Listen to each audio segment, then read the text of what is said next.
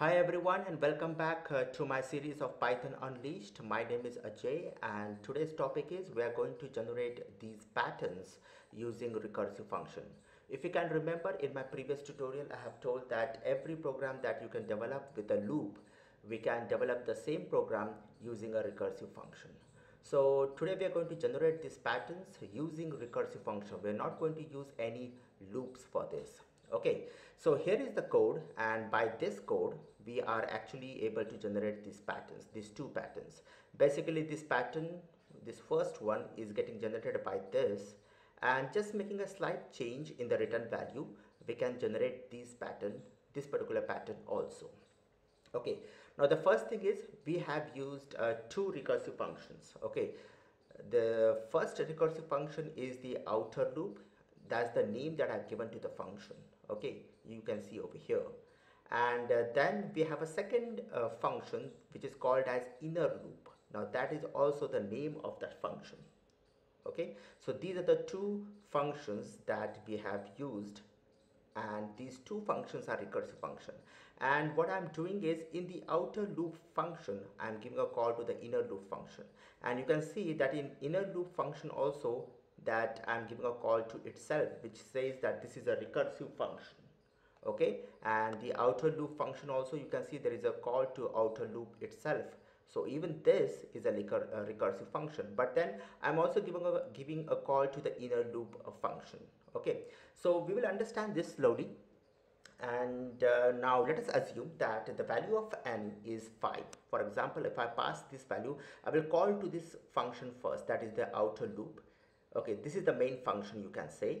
And so this actually works like an outer loop, and this inner loop function basically works like an inner loop, because if you can remember, if I need to generate these patterns, so we need a nested loop. Okay, so let us start now. For example, the value of n, if it is 5, okay, so you can see the outermost loop, the value of n is 5. Suppose if I pass the value 5, then what will happen is, if this condition, if n not equal to 0, this condition will become true, because the value of n is not equal to 0, because the value of n is 5. So what will happen, it will go inside this if statement, and again over here I'm giving a call to the outermost loop, that is the same function, the outer loop function. Okay, so what will happen, but I'm passing the value, you can see that is n minus 1. So now the value, that new value that I passed, will be 4. First it was 5, now it is 4, and again it will check this condition, whether n is not equal to 0, the condition becomes true, and then again I give a call to this function. So till the point the value of n becomes 0, we are going to give a call to this function. So you can see that this is the first call, that is 5 over here, then 4, then 3, 2, 1, and then at the last this is 0, and this is where, this is the base case, you can say, right? This is the base case where the function will start returning. Now we will come to over here. Now the value of n is 0, so this condition basically goes false, right? Since this goes false, so it will go to the else part, and in the else part I'm doing nothing, but I'm just returning none. So I don't want any value to get returned, so I'm just saying return none.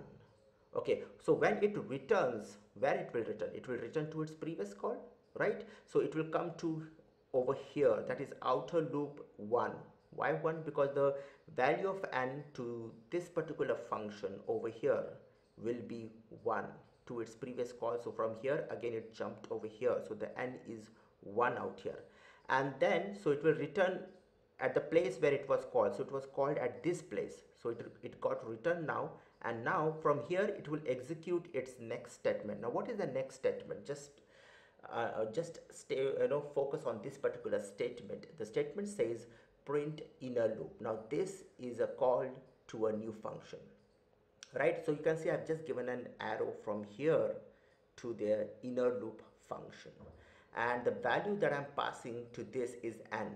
What is the value of n? You can see the value of n over here for the outer loop function was 1. So that 1 I'm passing to the inner loop, so it gets called over here, And now let's go to the inner loop. Now inner loop, the value of n is 1.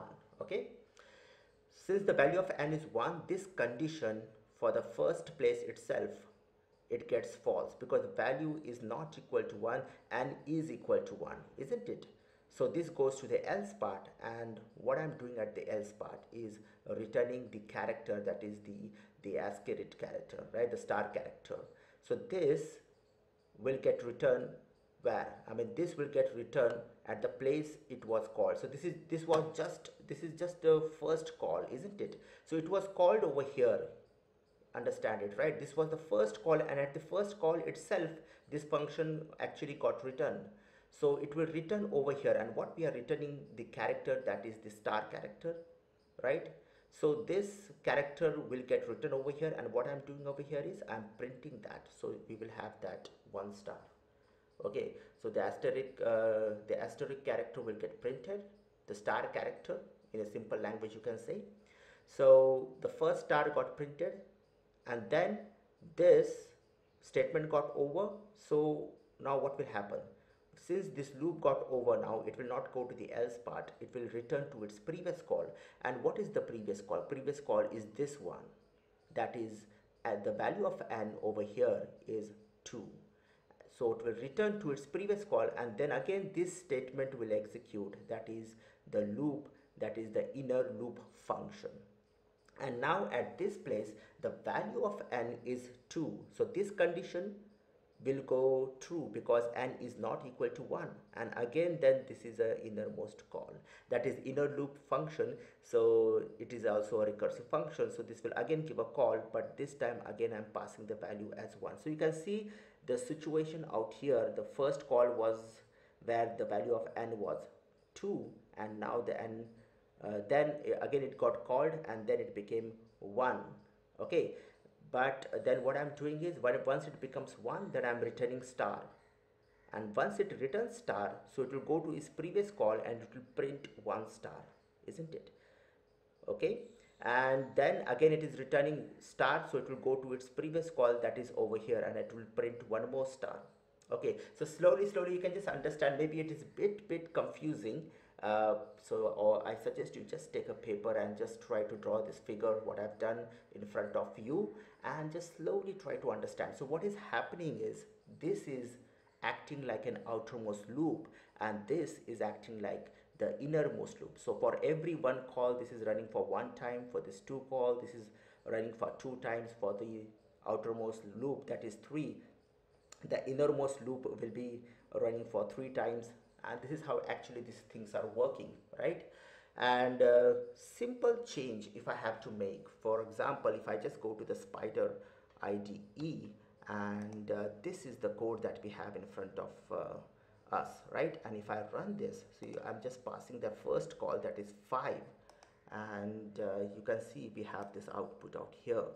And a simple change if I make, that is return n, okay, and what will happen? We will have the second pattern. You can see out here, this is the second pattern, okay, and this is how you can generate these patterns using the recursive function. All I want you is just focus on this particular diagram, and how the values we are passing, and how the innermost functions are getting called, and while returning, how the functions are returning, and again then we are giving a call to the inner loop, and the whole thing is working this way. So again I repeat, maybe it's a bit confusing for you as a beginner, if this is the first time that you're working with recursive function. So maybe it will get a bit confused, because this time we are working with 2 functions. There are actually not 1 function, but there are 2 recursive functions. So the first function is the outer loop function, and the second function is the inner loop function. Both these functions are a recursive function. Okay, so this is the code in front of you. You can have this code, and you can just pause for a while, note it down, and then you can run it onto your computer and see the output. Trace it with the help of a paper, or you can debug this and try to understand how every step is getting executed. Okay, so this is one of the, just I took this example just to demonstrate how to work with two recursive function, and just to demonstrate to you that every program that we can we can develop with a loop, we can develop the same program using a recursive function. But understand one thing, that the recursive function takes extra overheads because it gives a calls, and then it stores those values into a stack, and then while returning it uses the stack. So there is extra overhead that takes place with a recursive function, and there is extra space that it takes into the RAM. Understand this. But there are certain situations, as I told in my previous tutorial, in one of my previous tutorial, that recursive function is very effective when you're working with dynamic programming. So if you are doing some dynamic programming, in that case you have to use this recursive function. It also helps to simplify a solution. A recursive function helps you to ease down the solution. Understand this. There are many situations where you have to use a recursive function, and the looping will not be that effective as what the recursive function will be effective. Okay, so that's it for today. Bye for now.